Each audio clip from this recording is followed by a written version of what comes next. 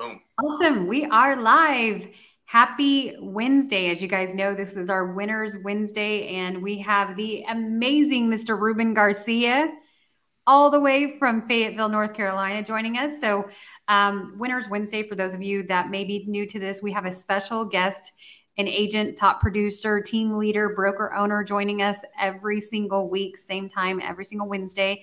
And we really go over their best practices and things that they've done in order to be successful, things that you can implement as a real estate agent. Now, once a month, the second Tuesday of every month, we have JB and Ruben. JB, unfortunately, couldn't join us today due to a closing, so all good things. And we go over a special topic. So if you have any special topics that you want to pitch and have us talk about, then we'd be more than happy to. But today's topic, drum roll, is really a mid-year check-in. So we know that it's June 14th. And so and Ruben, and talking with a lot of agents, and I know that you do as well, a lot of agents are very discouraged this year because we all know that they just came off a 2-year high of absolutely the best environment to sell real estate with all-time low, interest rates, yada, yada, yada. And so agents definitely, for the most part, not all, are not hitting those same production numbers as they were in the past. So with that said, what I want to talk about today and really highlight is the mid-year check-in. How do you not just completely ruin the rest of the year where you can really, take off and start to accelerate and hit those goals for the rest of the year? Because as you know, Ruben, real estate, we're very fortunate, doesn't operate in a 365-day year. We operate in a 90-day cycle. So it's not too late. So with that said, what are you seeing in your market? You have agents all over the country as well, that agents are doing to really ramp up their business. Yeah, I think that's a good point. Yeah, we have them in, I think, 27 states right now. But what's interesting is what I'm going to say and what I'm going to talk about, it might be bittersweet, because I think the sweet part is that you recognize that the market can shift. If you're newer in the business, right? It was great 2020, 2021, whatever. But now the market can shift. So this is the sweet part, believe it or not, is that that it can, and it can go in the opposite direction that you're used to and happy about and boast about. It could go in the opposite direction. The bitter part is to be truly 100% prepped. And I'll tell you something here in a second. You should have been getting prepared a year ago or a year and a half ago, right? So that's the bitter part. But it's not too late. But it's not too late. But most people won't say that, right? They're gonna be like, "Yo, here's the magic pill, boom!" And it's like, the reality is, a lot of us knew something was coming about a year and some change ago, and we already started working on it. So first things first, get surrounded by people who understand that, know that, like us or others, but it just that. Go in that direction with people who understand that that's coming. I say that to say our personal team, our small team here in Fayetteville, the numbers have went down. Okay, the overall team, we're hitting an all-time record this month. So what does that mean? What does that say, right? So yes, one market may be down, or maybe let's say, I don't know, 4 out of 10. But maybe 6 out of 10 are doing pretty well. So are you doing a good job of leveraging yourself and putting yourself in that position where you can be an octopus with all these arms in different markets to make sure that you are pivoting and you're able to shift and move with the market like a building that got hit with an earthquake. You're still allowed to move. You're still allowed to move with the waves. So that's the first thing that comes off my mind. It is bittersweet, but prep yourself with people who know that and wants to be or kind of wants to move in those type of markets and expand in those markets. I'll get into like the chewable granule stuff, I guess, but I did want to just kind of like be transparent and open with that as well. No, I think that's great, because you definitely have to be aware, because I've been hearing for the last 2 years, agents putting all over social media, it's not going to change, it's not going to correct, it's not going to go down. And as an investor, I'm sitting here saying, I don't know about that. What goes up must come down at some point, right? But I don't think we're necessarily having a fallout. We're just having a correction, because it's been a very unrealistic market, as we know, the last 2 years. And I know, Ruben, we've been coaching and training on this for years, that now more than ever, agents need to leverage and diversify their business. Don't put all your eggs in one basket. Don't put all your eggs in one market even, right? So leverage, I completely agree with you, is really, really important. I want to highlight a little bit on the mindset, which I know both of us are big believers on kind of working on the mindset first. And my husband, Hamudi, was actually listening to a Grant Cardone, I think, TikTok yesterday, and I just happened to overhear it. And he was coaching and training, and I know you're a Grant fan as well, but he was coaching and training some car salesmen, which I think this can apply to real estate as well. And as you said, it's going to be a little bit bittersweet. It's going to be a little bit of a knock in the face and harsh. But he asked him, he said, if your kid got kidnapped and they said, go sell a car, so in this case, go sell a house, by the end of the day, do you think you would go sell a house? I think so, right? I know you've got kids, Ruben. I mean, somebody came and put a gun to your head. I know this is very, very, very dramatic. Would you go find a client by the end of the day? Yeah, of course. You would do anything that it took. So sometimes we have to kind of affiliate that pain to it of, I have to do this by the end of today, and there's absolutely no option. So maybe that was a very dramatic approach, but I think when in terms of doing a mental check-in, I think we have to look at our why and attach that why to emotion, but then also look at the numbers. When I talk to real estate agents, very rarely am I finding out that they have consistent efforts in terms of continuous prospecting activities every single day. So, I always recommend the power hour, 1 hour, 2 hours a day, uninterrupted, consistent efforts that you absolutely have. Like, you shut the door, nobody can interrupt you, and you absolutely have to prospect. What kind of advice are you giving your agents right now in terms of prospecting? Because the activities we know you do now are going to affect the third and fourth quarter of this year. Yeah, this is something that we had our Be More training, and then afterwards we actually I met up with a few agents and we were talking a little bit about this. And I was like, you ready for the bomb? You ready to really figure this out? He was like, yeah. I was like, it's the same boring thing I said in the beginning of the year. We're going to run comms. What is comms for anyone who's late to the party? C, go back into your community.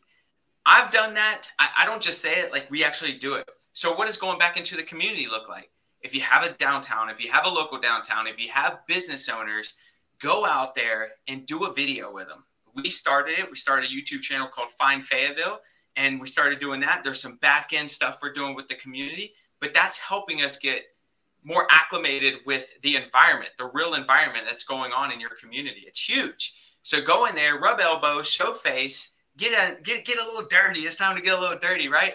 And all this, there will be plenty of you doing that. 15, 20, 30 agents won't do it.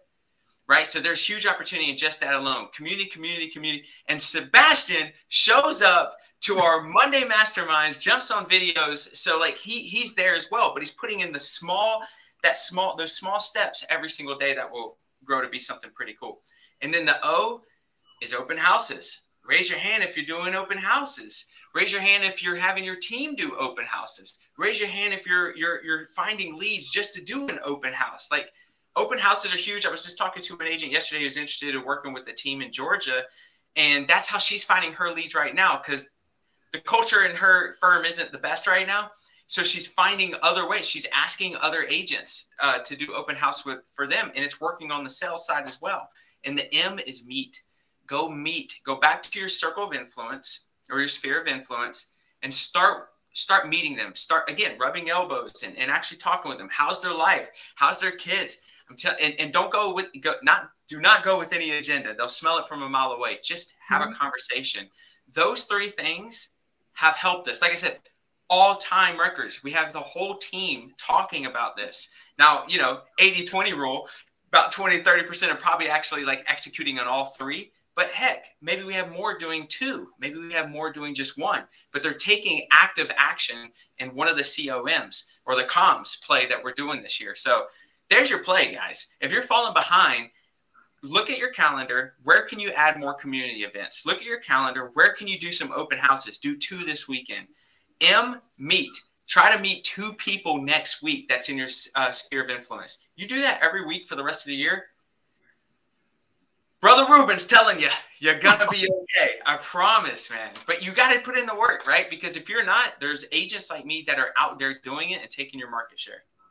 So well, thank you, Brother Ruben. I love it. I love it. And definitely give a shout out if you like what Ruben is saying. You know, if you've got any questions, please put it in the comment section and give us a little bit of love, like, heart.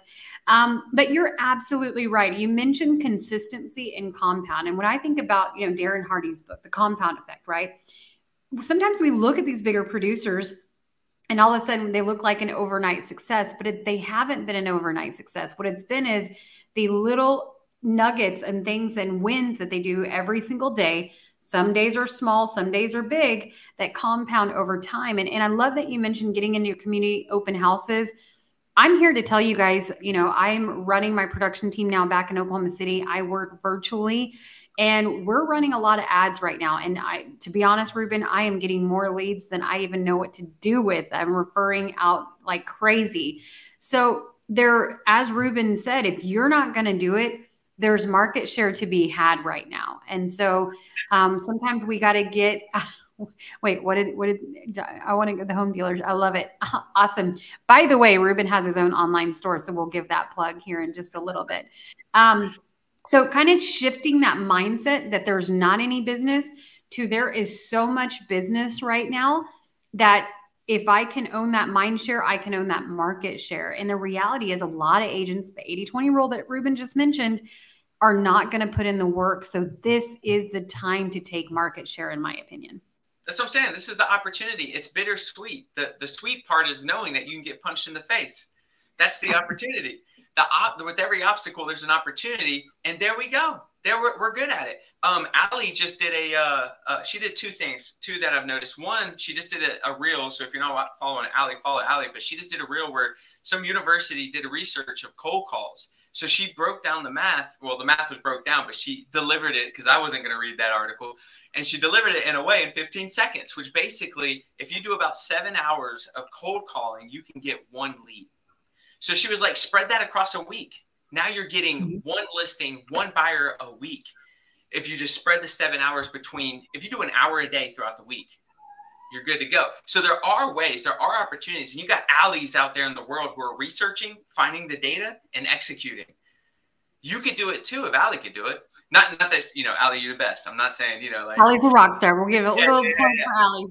Yep, exactly. And then, oh man, she did a second thing that now I cannot remember. It was on a podcast. I remember I was going with her podcast thing, Be More Show, but dang it, never mind. I lost it. I'm sorry. It went bye-bye. Oh, it's okay. Well, I think Allie, you know, she's asking about running ads. So I do a lot of property boosts through KV Core.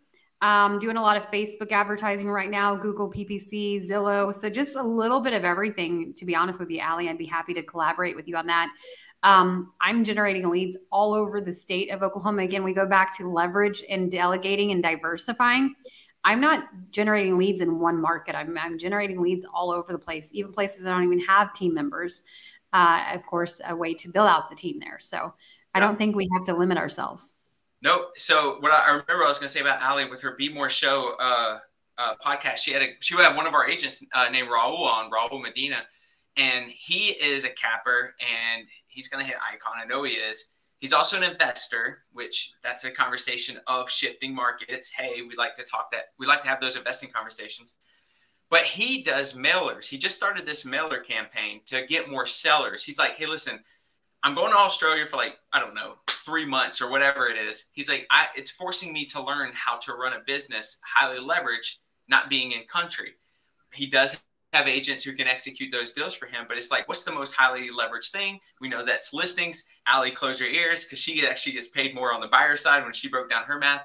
But listings are highly leveraged, right? So he's marketing, he's putting money towards that ROI of hitting certain neighborhoods of just mailers. Matter of fact, I was like, yo, when you get back from Australia, fill me in, because I want to get more into that too. So you can learn from your own agents as well. But again, there are agents who are executing, capping. These are effective, active, successful, however you define success to be, agents who are executing on the things we're talking about right now. The only thing that I would add to that is when you go meet, when you do go into the community, when you do go open house, attach the SM to it, the social media aspect. Got to attach it to it. So you go to the bank, you have a conversation with somebody, do a quick video or a post and make that real estate on the internet. So that way your meat is it's exposed, and it's if you talk about something cool and it's uplifting, I'm telling, attach a social media aspect to it every single time, because that's going to continue to tell your story while you're off doing the next open house or whatever that looks like. Yeah, no, absolutely. And I think that's really great. And so, Ruben, kind of back to the numbers. If people are like, okay, I get it. I know I need to get involved in my community. I know I need to reinvest back into my business.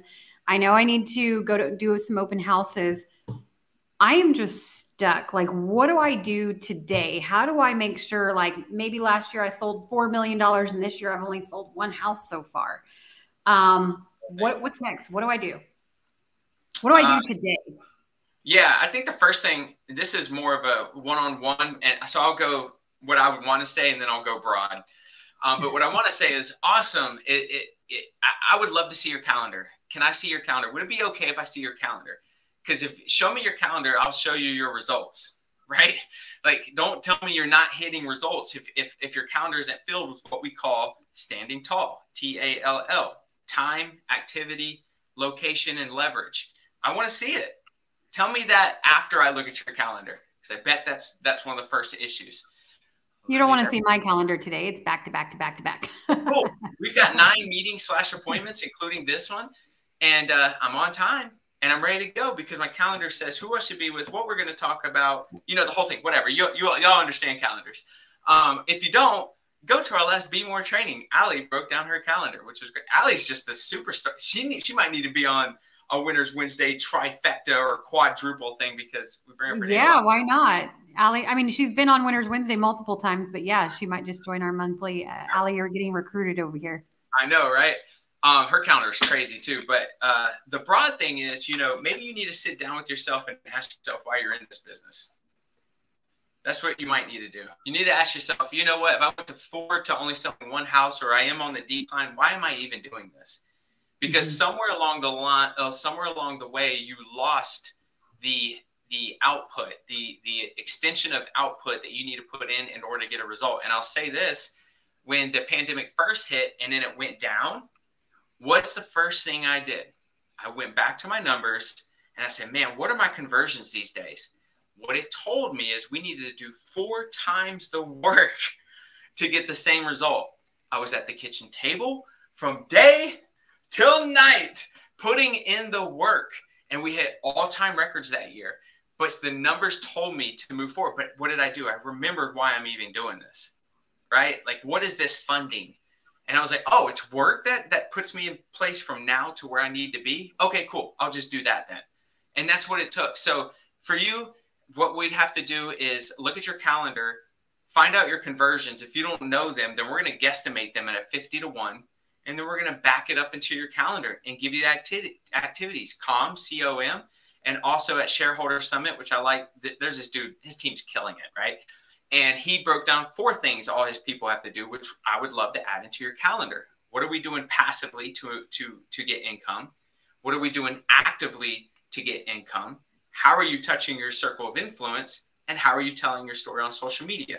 So then we would look at these 4 things and plug that into your calendar. The circle of influence would be some of that lead generation stuff, the open houses, all that. But I guarantee if we just got that, or if you're listening to this and you're just writing this down, just what I wrote down, look at that, and then look at your calendar, and then plug those into your calendar. You win.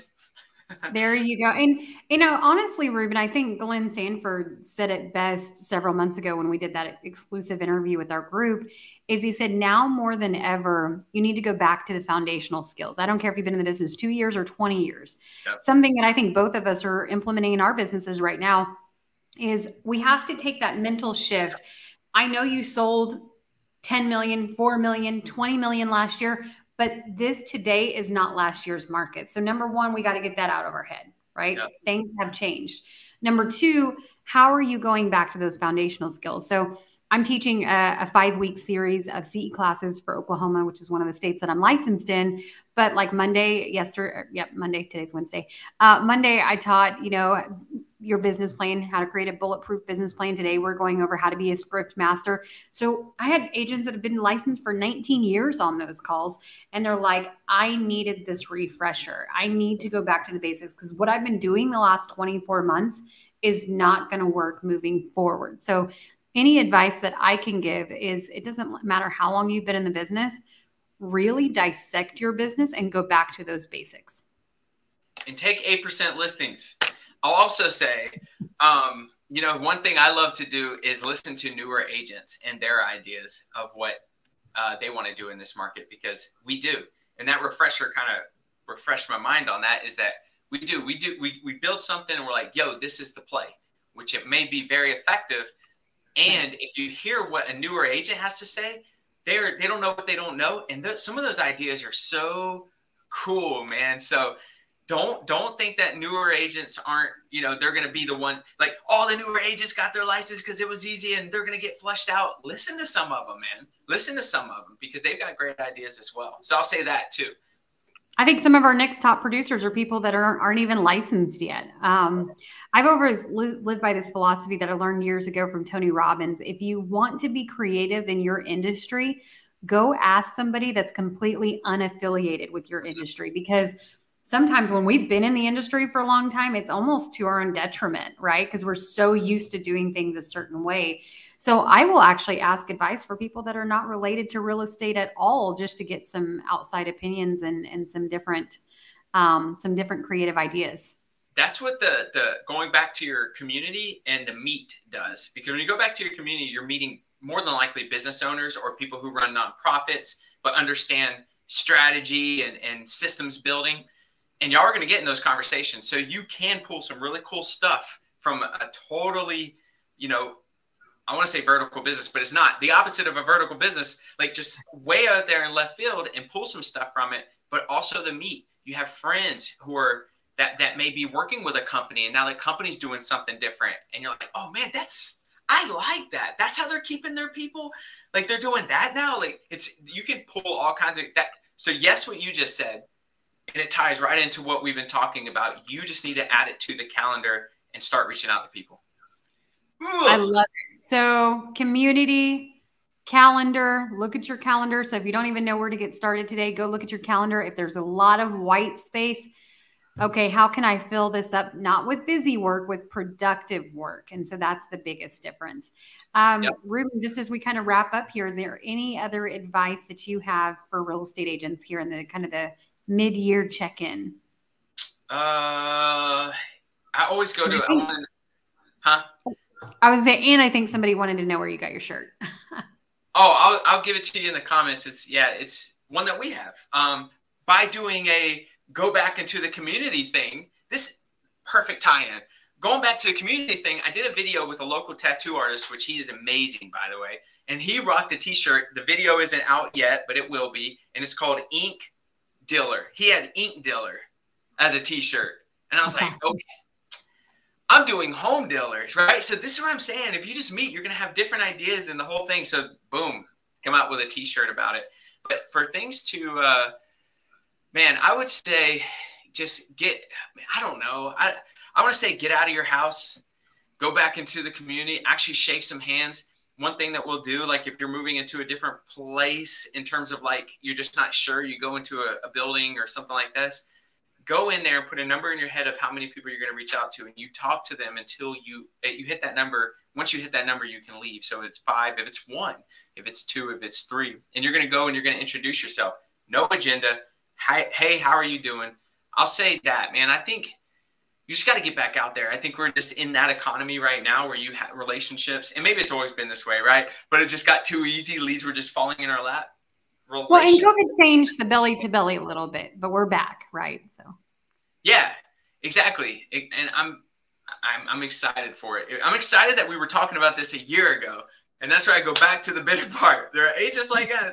So surround yourself with the circles that have been talking about this for a while and look like the black sheep because nobody wanted to listen to it and ignored it. So just go back out there. Just talk to people. It's simple, man. It's simple. Go back out there and talk to people. Yeah. And I think be willing to do something different. You know, we all know that change is not easy, but if you know, there's a saying that if you do what you've always done, you're going to get the same results, right? So I know for me personally, I've implemented a lot of different things that frankly I didn't want to do before, but I realized that it's necessary. So you know, it's getting out of your comfort zone and being willing to change and do something different. How do you start? This would be good because I'm like, go out there and talk to people. Well, how? So how do you start a conversation with somebody when you're out and about, and say you put that goal in your head, 2 people you need to talk to, you randomly talk to one because they engaged you because you were rocking one of Ruben's t-shirts, but the second one isn't. How do you start a conversation with somebody? Well, I'll give you a conversation I actually had last night. Now, this was not a physical conversation. It was a lead over the phone. But, you know, it's simple. Like I called this lead up and, you know, I said, hi, this is Micah with eXp Realty. I noticed that you had some questions on a property. Did I catch you at a good time? And she's like, oh, yeah, but I'm cooking dinner. I'm making a cabbage dinner. I was like, ooh, cabbage. That sounds good. Do tell. And then she went into exactly how she was making her dinner and the entire menu. And what happens is because I had started that and not from a sales perspective, I built that rapport and that trust with her instantly, right? So I didn't make it all about business. And I do that often. So I always, you know, back to your acronyms, I always do the CIA, which is number 1, compliment them. Number 2, have some kind of icebreaker. So, you know, making a comment on her cabbage stew is an icebreaker for me. And then, of course, if you do that right, that will lead to the appointment. So I think that could very well play into a real life conversation as well. Yeah, you hit it. I was going to say one of the best ways, I was watching a video on this yesterday, to engage in conversation is a compliment. So you hit right on it. And they were showing like people who do it, and they would hit with like 3 compliments, like, hey, what? And it could be so much so like calling that person a sir, or there's some respect to that person. And it's like, how can you pull off those shoes, but I look ridiculous when I do it, right? Showing that they're, you know, like that type of, they're crushing it at whatever it is, you know? And it's just a good way to be a good human too, by the way. Like, just go out there and make people smile. I made someone smile today at the bank. I didn't know that until the teller told me, but because one of the people, but just go out there and do, that's it. Go out there, be a kind person, compliment. That's how you can do it. Kind and compliment. Go out there, do it. And I would add to that, don't be a secret agent, right? Don't be afraid to let people know what you do, but not from a salesy perspective. You know, don't go up to everybody that you know. And do you know anybody looking to buy, sell, or invest in real estate? That's old school. Don't do that, in my opinion. Just lead with value, build rapport, but also let people know what you do. And then how can you add value to them? And if you know what problems they have and how you can solve those problems, then you come from a completely different perspective. So nobody wants to be sold. My guess is you as a real estate agent, you don't like to sell, so stop selling. And if you do it this way, as Ruben and I've talked about today, then you will never sell again, right? You'll do it from, just as John said here, the service attitude, service mindset. And as Tony Robbins would say, it's 80% psychology and energy, 20% strategy. Yeah. You know, and I go right back to the Be More show with Allie and Shelby. And Allie, when they were talking to Raul, he said he's hitting all-time records, by the way, right now in this market. Okay. And he said the thing that centers him, every listing appointment he goes on, he gets out of the car and he takes a deep breath and he says, all right, how can I just help them? I'm just here to help them.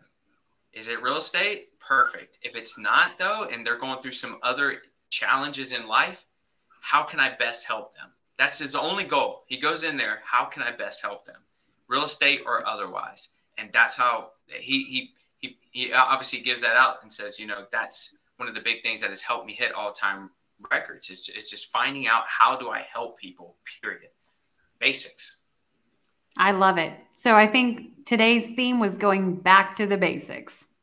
Back to the back to the basics. That's right. I love it. Well, thank you so much, Ruben. We appreciate you and your expertise as always. Please share how people, whether it's live or a recording, how they can get in touch with you on social media. Proven by Ruben on everything. That's it. It's normally on your name. It's not on your name today. No, I took it off. You know why? Everything's strategy, right? Like I think through things. But you know why? Imagine it come out to right here. It say Right. Ruben Garcia and then Proven by Ruben. Then it starts to cover up half what I'm wearing today. So I noticed that on the last one, so I cut it down. There you go. So we'll just see it on your shirt. Proven by Ruben. Proven by Ruben. Proven by Ruben. Awesome. Well, thank you so much as always. And if you guys are watching this, please comment. Let us know what your takeaways were for today. And then, of course, if you have any topics that you want us to cover next month, go ahead and let one of us know. Thanks so much. Have a great rest of your Wednesday. Bye-bye. Bye.